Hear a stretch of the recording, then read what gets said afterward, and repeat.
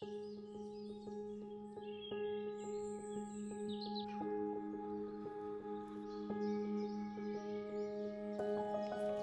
is the middle of April now, and spring is in her full glory. The air is fresh and soft and filled with the scent of spring blossom flowers, carried so gently by the morning breeze.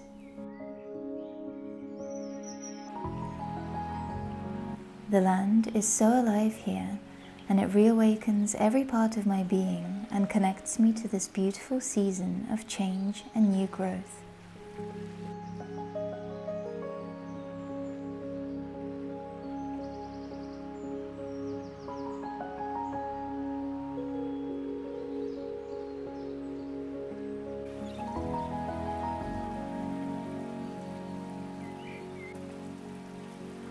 Living alongside nature's seasons and rhythms teaches me something new at every turn of the wheel, and that every season is necessary and important and holds its own value.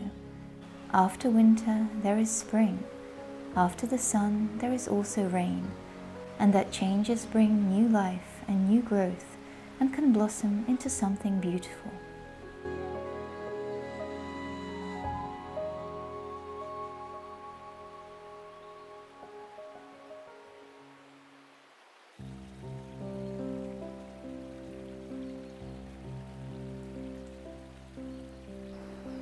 So right now I've come out into a really beautiful forested area.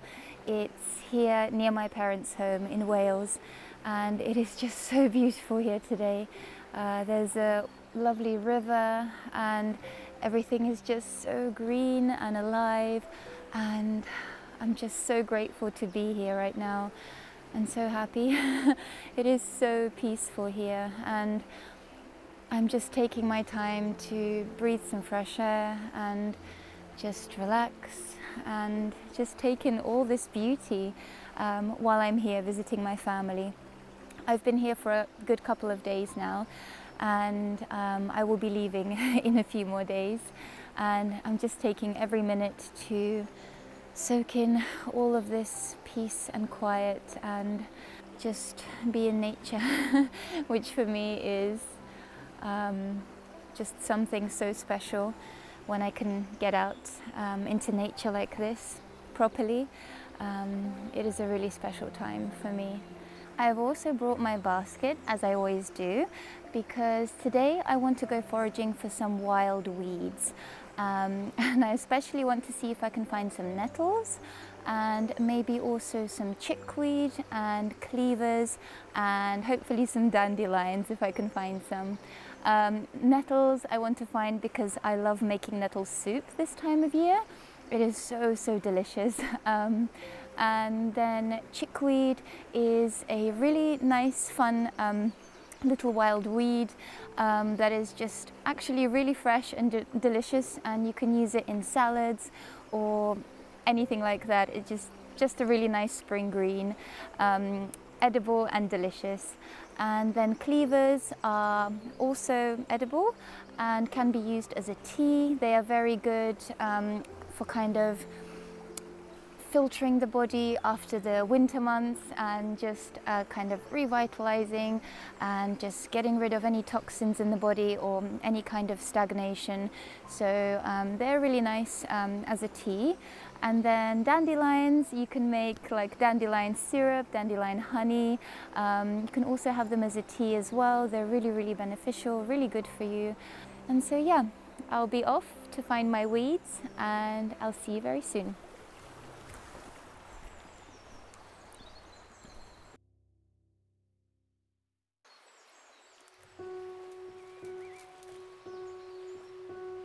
The forest is alive with so many beautiful plants that can be used as food and medicine, and I take with gratefulness a small piece of what nature has to share to craft into healing foods and remedies, and to share this beauty with my loved ones.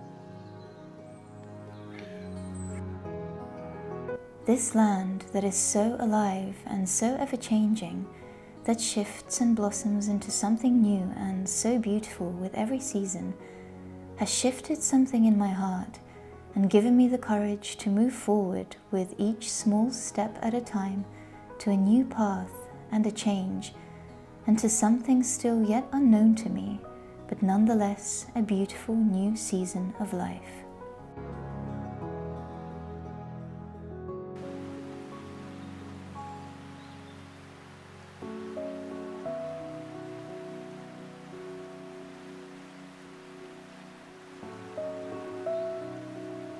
Well, I managed to find some nettle, dandelions and some cleavers.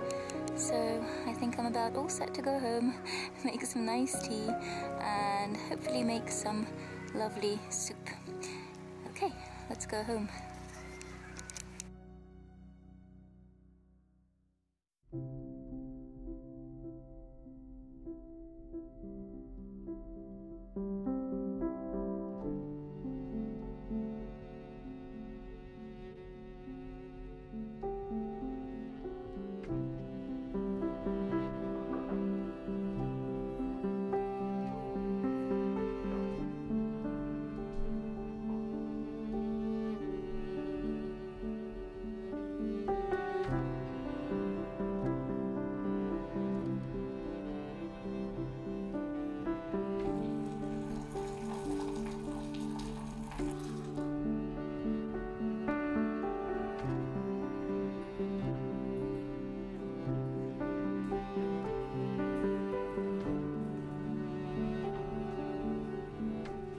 So here I have some wild garlic that I collected a couple of days ago and just kept in the fridge, and I've just let it wilt overnight now because today I wanted to try two lovely recipes with it, one using a butter and one using olive oil.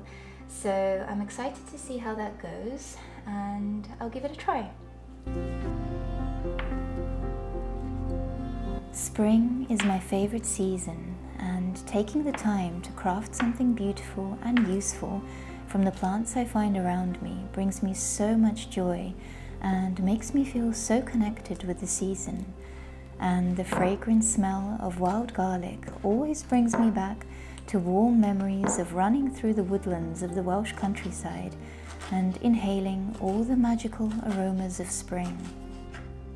And so, this little wild herb reminds me of home, the place of green fields, yellow rapeseed, and a vast sky that touches the hills, where in the deep enchanted forests and glens, time stands still, and the animals and fairies dance in the glistening moonbeams.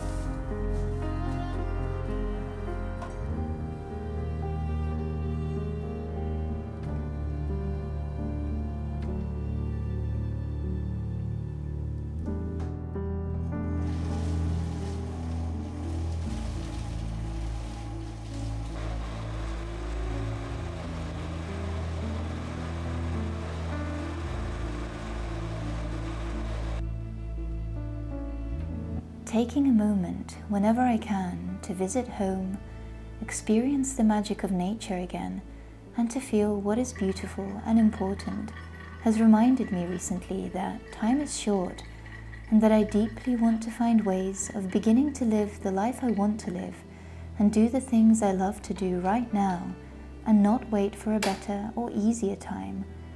And so I am starting forth on a new journey.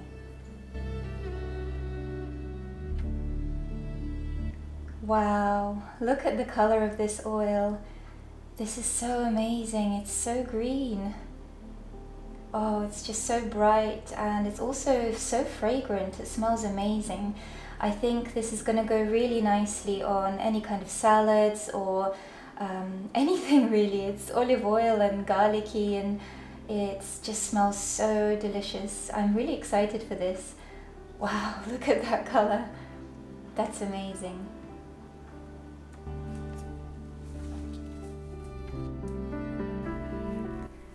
Hello there everyone. I hope you're all doing well today. So I have been sipping on this lovely tea that I made from the wild blackberry bushes, from the little green shoots, and it's so nice. It's really delicious. It tastes like a very light, soft kind of green tea almost. And it's really, really delicious. And blackberry bushes are so, wild blackberry bushes are so abundant in so many places right now. So I highly recommend, if you come across, you can find the just the little new green shoots that are just growing now. And they make a beautiful, really lovely tea. And they're just really abundant. They're everywhere right now in nature. So highly recommend. It's really, really nice. But yes, as you can see, I am back home now, at my home in London. I went home for about 2 weeks, and I got back a good couple of days ago already. I've been here for quite some time. I had a break from my students, and all the schools and all the children had an Easter break here for about 2 weeks. So that was really nice. I got to go home as well and see my family and just catch up and just be in some nature and relax, to be honest, and not have to talk and not have to dance. It was actually really nice. It was a very nice little break and very much needed. Somehow this whole time from the new year, from January until now, seemed to have just gone really, really fast and seemed to have been very, very intense. So it was really nice to just, yeah, have a little breather, and I feel very much refreshed for my new and final term of this year with my school and my students. So yes, I feel very much refreshed and renewed. But yes, it was really, really nice to be able to just take some time to myself, take some time to think and reflect. And through that time, I actually was really deeply thinking about and considering some options, some things that I felt I wanted to do for quite some time now.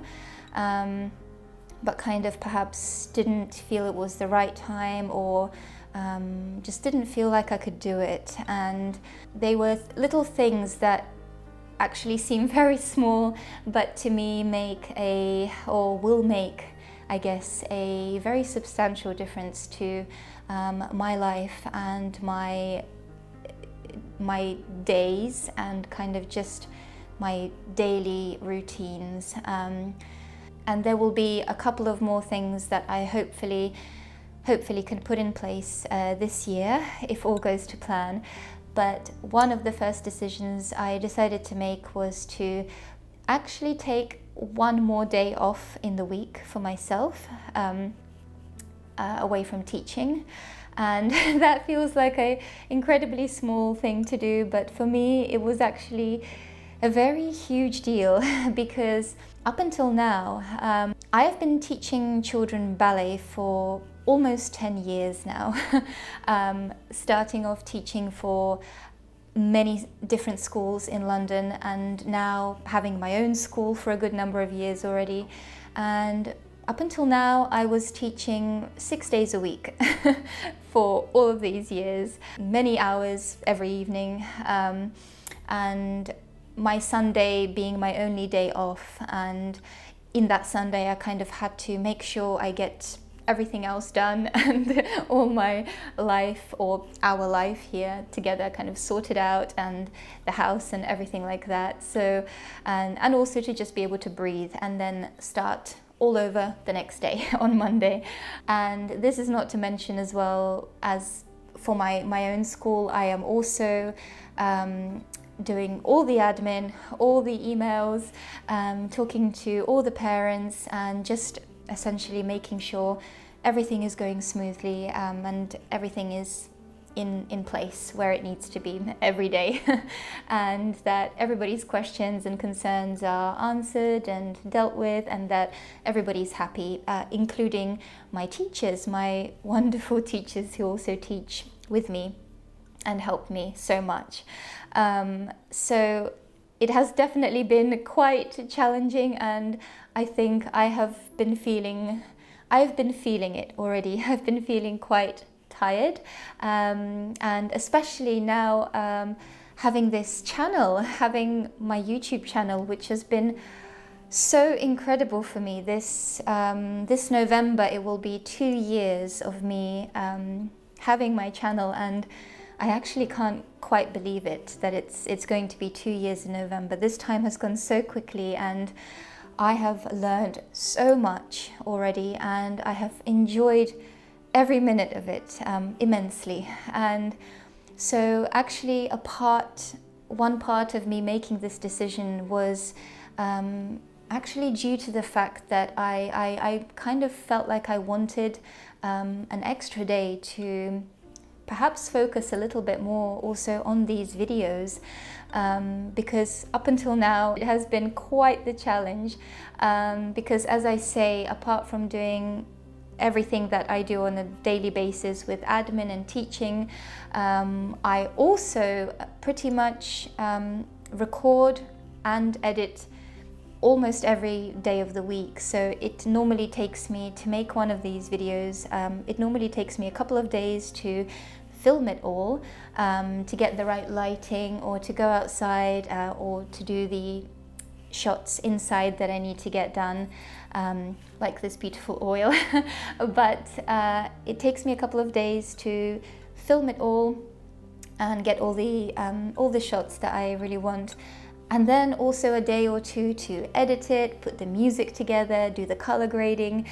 It's a whole process, and I feel like I'm only just kind of recently also getting to grips with all of this technical things of music and color grading, and I feel like I'm still learning, very much still learning, not to mention the camera and sound and everything like that. I feel like I'm still very much a beginner, but I also feel like I've learned a lot, and so that has really inspired me. And these videos are, I am so passionate about everything I share here with you guys, and they bring me so much joy.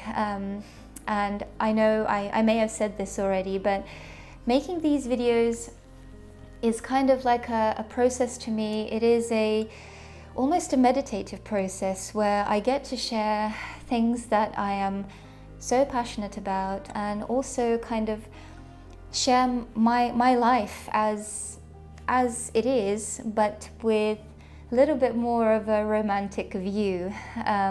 So maybe not how things are obviously all the time, but all the things that I love to do and I want to do more of and wish I could do more of in my day, and I try to visualize them in a more artistic and creative way as to how beautiful it can be, and just trying to capture all the beautiful moments and the light and the beauty of plants and herbalism, which is a huge passion of mine now, if you haven't noticed. And it is something I am so interested in, and I hope to keep learning about.